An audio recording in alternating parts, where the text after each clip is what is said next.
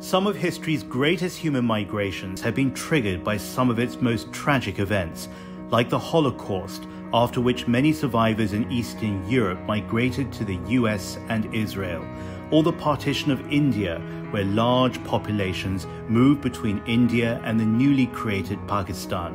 In fact, when we think of migration, we often think of it in terms of the impact of war and conflict.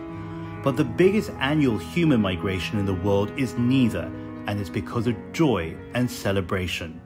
Each January or February, according to the lunar calendar that measures time based on the moon's phases, billions of Chinese all over the world and many non-Chinese celebrate the Chinese New Year, also known as Spring Festival. In places like London and New York, it often takes the form of a cultural event in that city's Chinatown. But in China itself, it means only two things: family and traveling to them. With 1.4 billion people in China alone, this is a logistical task. Think about it. How do you move the majority of the population to every part of the country so that they can sit down and enjoy New Year's Eve dinner with their parents, grandparents, aunts, uncles, brothers, sisters, and cousins? You see, the main challenge is that many people in China don't actually live where they're from because of jobs that have taken them to the big cities where the majority of the population now live and work. Urbanization is not unique to China, but it takes on a different meaning there, and you get to see it in motion every year, not once, but twice, when in the space of roughly a fortnight, the same fortnight, 1 in 6 people in the world head home and then head back to where they came from. It's an incredible movement of humanity. 65 years ago, when data on this was first collected, there was estimated to be 23 million journeys during that Spring Festival.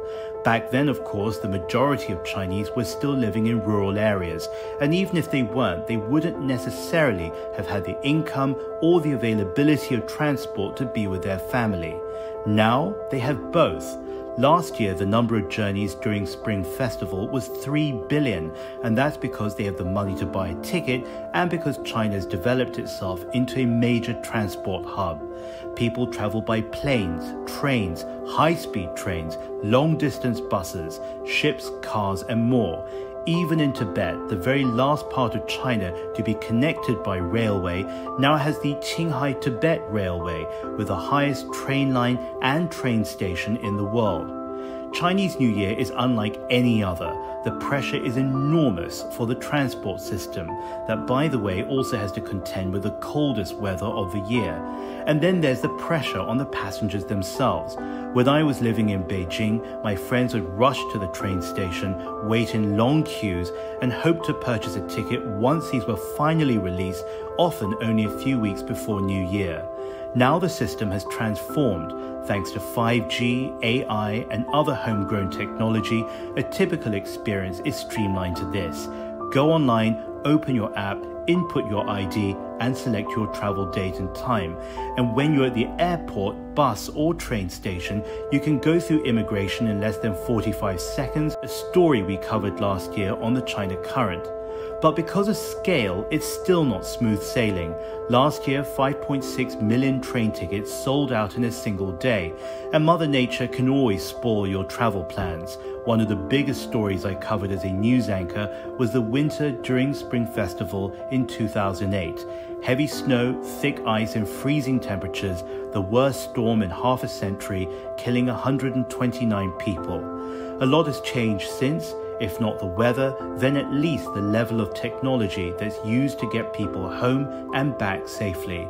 And that's what I like most about the biggest annual human migration in the world.